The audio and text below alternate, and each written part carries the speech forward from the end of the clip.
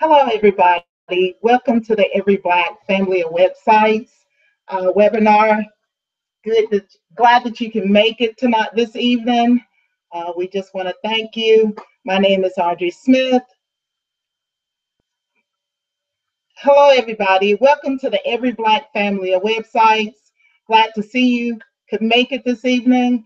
My name is Audrey Smith. I'll be hosting the webinar for tonight.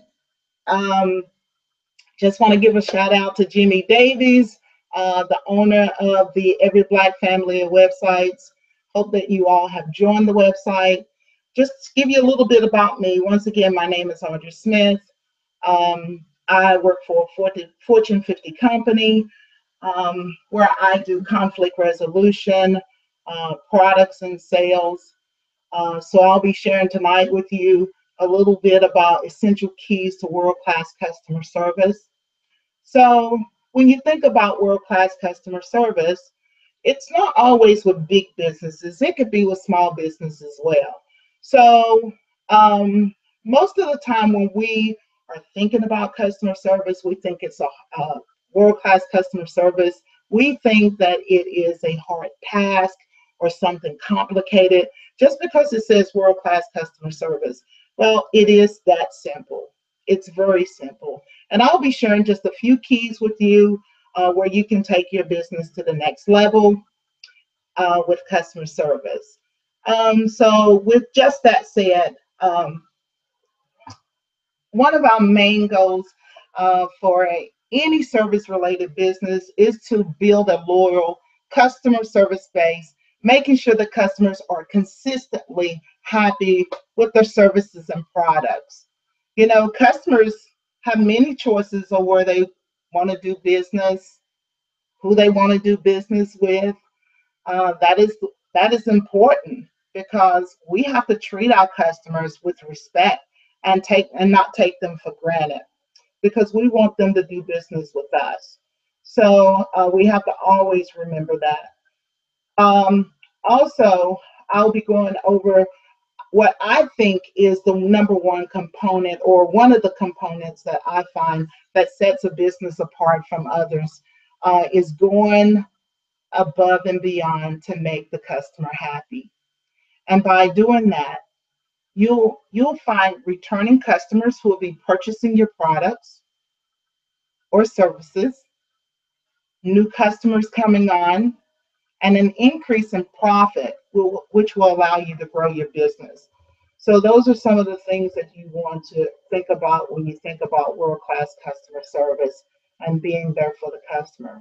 So to set yourself apart from the competitor, there are always room for growing and learning about customer service so that you can meet the needs of your customers and their desires. So I do recommend you take some classes, get in some training classes, and also if you have employees that you want them to be trained and you want to meet with them all the time to make sure that they're providing the type of customer service to your customers and for your business.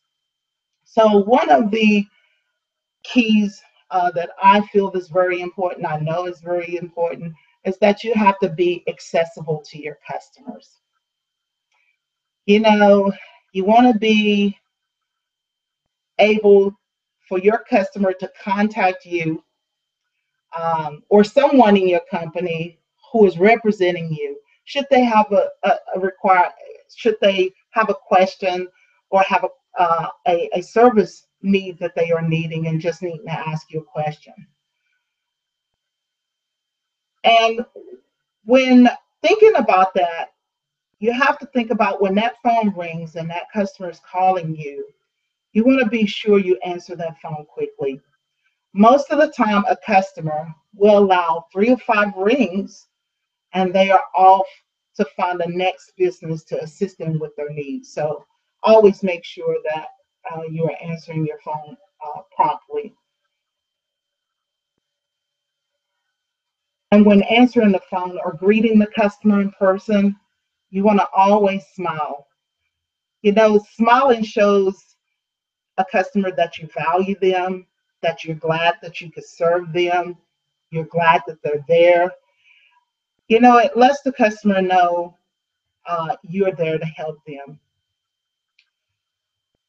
Also, other reasons when answering a phone, it is important to smile even through a phone call because customers can hear a smile over the phone, which sets a more pleasant experience for you and them.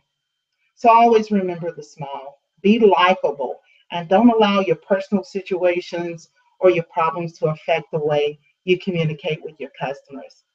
Your customers deserve the best from you at all times and from your employees. Be the best that you can be and always do your best. Delivering the world class customer service will result in growing your business and landing new customers, as I mentioned. Let your results speak for themselves, and you'll find your company growing, and you will be landing those new customers once again, as I've said. The second thing that I just want to talk about is being a good listener. So you want to listen to your customer.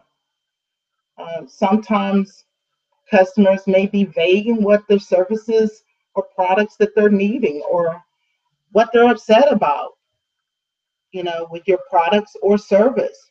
You have to ask also those probing questions so that you find out what the customer is really desiring and complaining about. Be engaging with your customer. And by doing this, you'll find have a greater understanding of who they are and what their needs are. And you just never know. They may come for one product or one service, and you end up upgrading them to something else that they didn't even know that you could provide the service for. And remember, people don't buy products or services, they buy solutions to their problems. So we want to always keep that in mind as well. So, in saying that, I'll just tell you a story about an experience that I had at my job. As I mentioned, I work for a Fortune 50 company. I work in customer service. I get a phone call from a customer. He's a contractor. He's in the area for 5 years. He's got big projects going on. He's turning a fabric mill into condos, have other projects and buildings that he's going to be returning into apartments and other condos. So he had made a purchase around $10,000 from us, and nothing went right, and he had to have an inspection the next day. Well, the customer was upset because nothing was delivered, things were damaged. I could understand him being upset, and I apologized to him and let him know that I was going to be there for him. I listened to what the customer had to say. I built that rapport. I even acknowledged back to the customer what his issue was. By me doing that, let the customer know that I heard him and that I was listening and that I was passionate about what was going on with him. So I told the customer that I would call him back if he would allow me 30 minutes, give me an opportunity to rectify the issue for him. So I did call the store. I spoke with the manager who connected me with the coordinator. We discussed the issue. I looked up his orders, and surely enough, he had spent $10,000 in one day on these products that he needed for the inspection. She looked up the information and she said she would call the customer and gave me a time frame that she would call the customer. So I called the customer back within that 30 minutes and I told him exactly what we were going to do. I even explained to him what the process was and why we were going through the process. I assured him that we would have everything that he needed by tomorrow, have it installed, have it assembled, and he would have it for his inspection.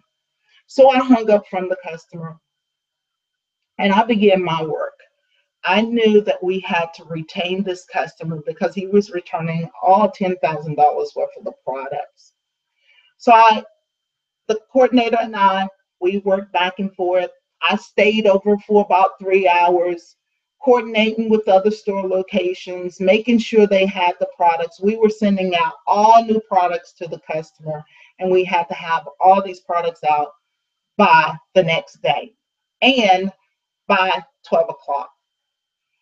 So we had employees that were staying over. They were checking the products. We had trucks delivering from certain store locations, and we had them up that morning, and we had product delivered to the customer. We had products assembled. We had products in place, and this customer was able to pass the inspection that he needed. Now, by doing that, I went above and beyond. I exceeded the customer's expectations when things didn't go as well as they should have. And the customer was very appreciative. And because of that, we were able to retain this customer, and not only retain the customers, uh, we build that trust back and that confidence that we would take care of any matter that may happen. And we were able to land the contracts with the other projects that he had going on. And not only did we double in sales, we tripled our sales enormously. So that is one way of providing world-class customer service. You want to over-deliver. You want to take care of those customers when things happen. And even when it's not things that are happening, and things are going well, you want to follow up with the customer. You want to check on them. You want to make sure that they're happy and that they're getting everything that they need. Um, so by doing that, I got a letter from the CEO thanking me for taking ownership. And this is something that we should always train our employees, is to learn how to take ownership and not want to pass it off to the next person. Take ownership.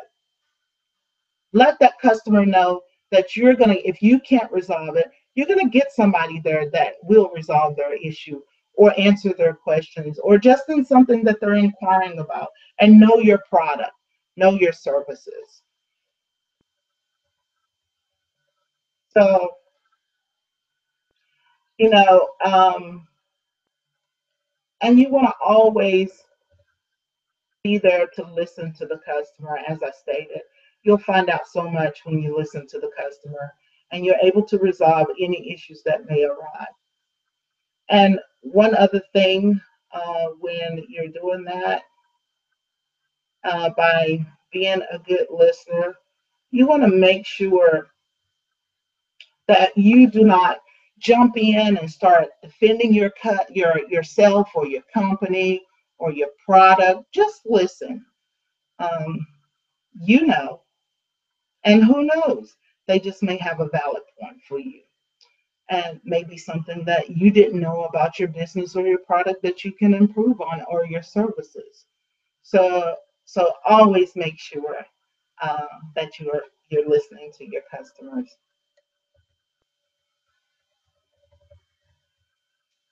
And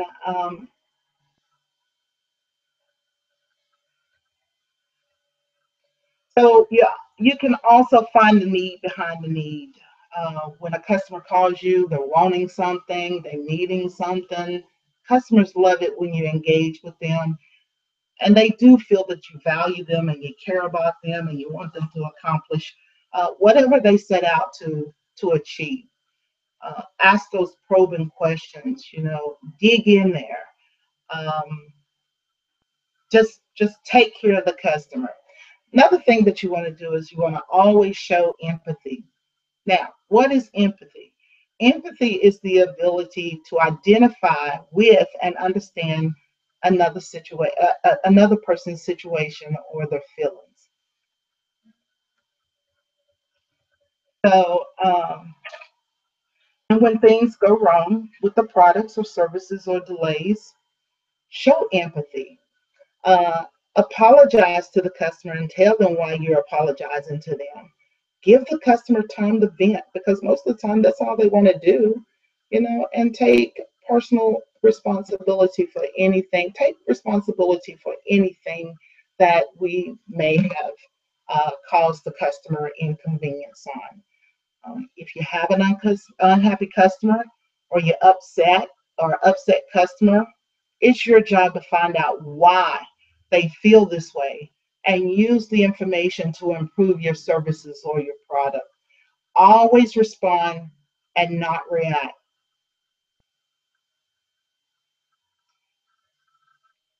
You can always respond to, just because a customer is displaying a negative behavior, doesn't mean that you have to go and display that behavior.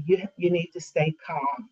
uh, One way, by staying calm, you will diffuse the situation. Again, ask those probing questions to find out more about what the problems are. Move quickly to correct these issues with the unhappy customer. And I can tell you that failing to act on the situation to turn it around, you could lose that customer, damage your reputation, and lose the chance for potential prospects. And create a solution for the customer. You may have to give a discount or provide a free service to the customer, a gift card. You want your customers to be happy and to come back.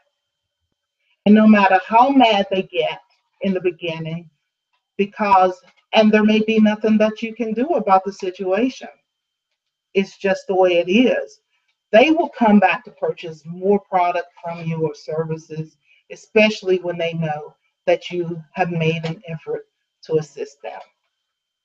And clarify the resolution with the customer to make sure that they are happy. Never tip around the issue or hope it will just go away. Most of the time, it won't, and it's not good for your business. And one thing you want to avoid is getting a call or letter from the Better Business Bureau. That is not good. And be honest in all your engagements with your customers. Even if you made the mistake, customers like honesty and will be willing to give you another chance.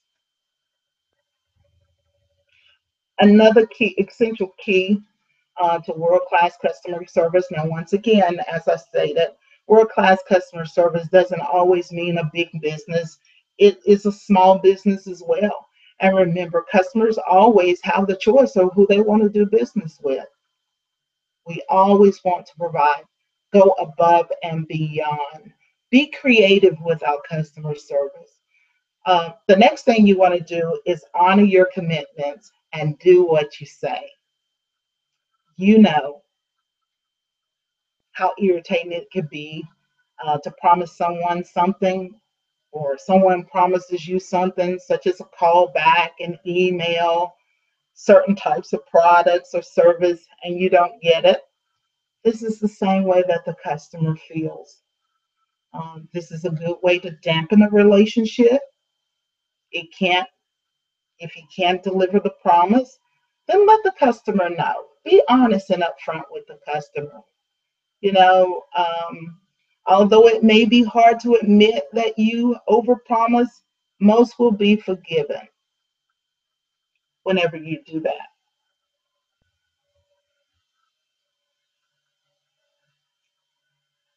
And be willing to help the customer through whatever it is that you need to help them through. If you know that you need to call a customer back on a question or a resolution, give them a specific time and be sure to call that customer back. That right there is going to be the number one key in how your customer will trust your business. And be on time. If you tell a customer you're going to be there a certain time, be there. If for any reason you're late, attempt to let the customer know ahead of time. Not 10 minutes, not 20 minutes, not 30 minutes. As soon as you find out, even if it's up to 2 hours, let the customer know. And always keep in mind that the customer's time is just as valuable as your time in your business. And you will earn the trust and respect of your customers. You must follow through at all times. And that's also a part of a credibility. You want to show them that you have morals and standards in your business. So remember, if you provide excellent customer service to your customers, the word will travel fast. And on the other side, negative feedback too tends to spread even faster. Just want to tell you a little bit story why I am so passionate about customer service. My first job, I worked at a nursing home, young, going to college, just doing what they tell me to do, going through, taking care of the patients like they tell me to do it. And after doing that, feeding and doing everything, I had one customer one morning to tell me, and she thanked me for giving her a warm rag to wash her face. And that meant a lot to me. And that I paused and I said, there's a greater and a bigger reason for my life. I need to serve. And one way of serving is through customer service. It's being there for that person. And like I said, you're not selling a product. You're not selling a service. You're selling a solution to a customer's problem. And last but not least, say thank you to your customers, even if things didn't turn out to be as they were expected. Your customers are paving the way to your success. So we have to always be respectful and be considerate of the customer. And once again, they want to feel valued and they want to think that they have a two-way relationship with your business. So there are some keys to be on your way to provide world-class customer service, even in a small business. And one more thing that I want to leave with you, and that is that you need to check yourself. Leadership sets the tone for business. So if you have a bad attitude or you're cranky, not a good listener, too enthusiastic, just want to make that money, the customers, they suffer behind that. And your employees will display the same type of attitude that you're having. So think about that. Check yourself. Make sure that you're representing your business in front of your employees and conducting yourself in the manner that you should conduct yourself uh, for your business. So once again, I just want to thank you for joining me on the EveryBlack family of websites. I do want to let you know that you can tune in every Thursday. Next week, we're going to have Joy Abdullah on. She's going to be talking about eating to live.